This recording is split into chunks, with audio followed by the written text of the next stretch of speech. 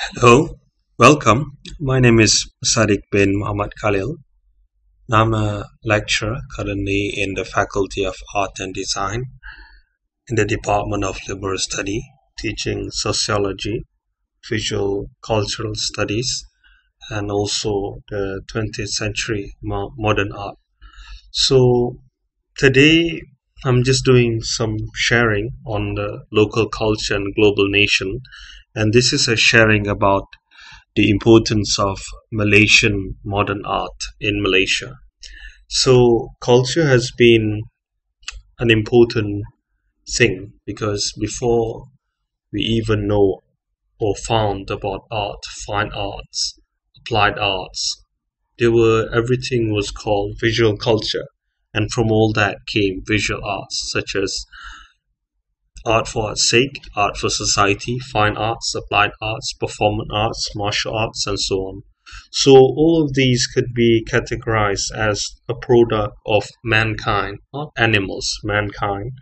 And this product is called the culture, whether it's a material culture, as we can see, the foods, delicious foods, the buildings, the monuments, or even the clothes, drinks, anything that we can relate regarding some of the factors, as you can know, such as climate, religion, belief, geographical aspects, and whatnot.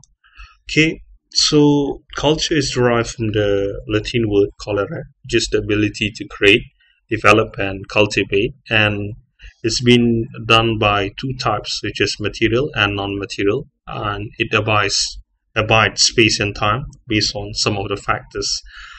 As we can see in this picture, there's a small monk, and this is a sense of non-material culture, the beliefs of religion, values, custom, anything that does not exist but strengthened the world inside how they view things, which is the worldview, what they call it, the Weltanschauung.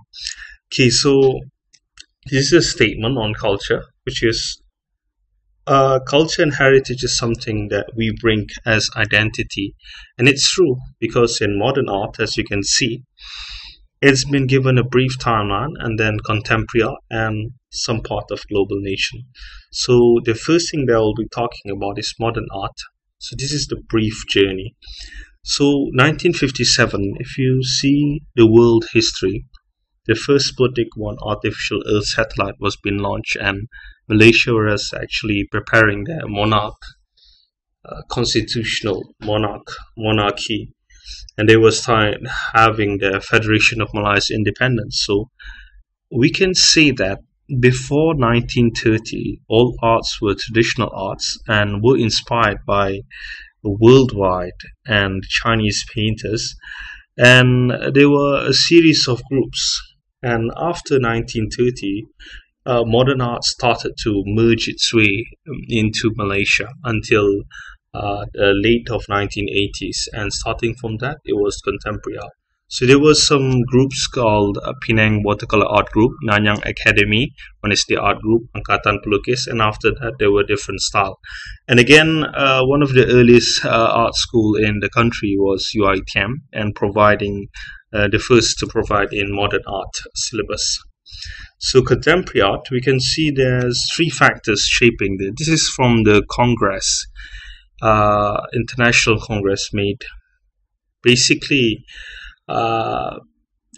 which from the resolution agreed that all of the subjects should be traditional art, Islamic art, and universal style. So traditional art could be anything, ranging from any medium, sculptures, public art, visual culture, digital art, and same goes to Islamic art, as you can see, and also same goes to the universal style. Universal style is the movements from outside, as for example abstract, pop art, and other kind of movements. So global nation, higher institution role, lifelong learning. So what is most important is that the global nation, the concept of lifelong learning skill is adopted in the Malaysian strategy. And from this we can see a lot of things being delivered and some of the niche and important things.